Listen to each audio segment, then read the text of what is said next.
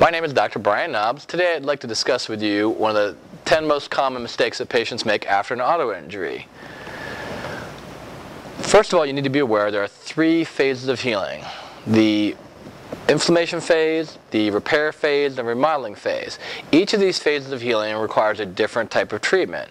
During the inflammation phase, the primary goal is to reduce inflammation and swelling and pain.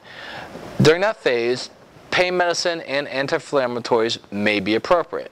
During the next phase of care, the repair phase, your body lays down the healing tissue collagen. The only problem with collagen is it's less strong, less elastic, and more sensitive.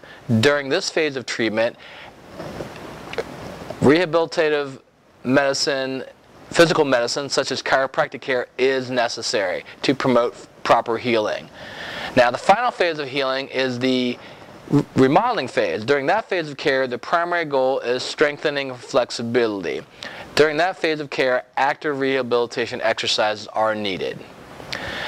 Now, what happens a lot of times, I see, patient will go to their family doctor or medical doctor, they'll get pain medicine and over-the-counter or prescription pain medicine. Oftentimes, they'll take that during all 3 phases of care. When they do that, that often leads to a permanent injury. The body heals, but unfortunately the body heals incorrectly, resulting in a permanent injury. So, if you'd like to avoid that and get rid of your pain, you need to call 896-9355.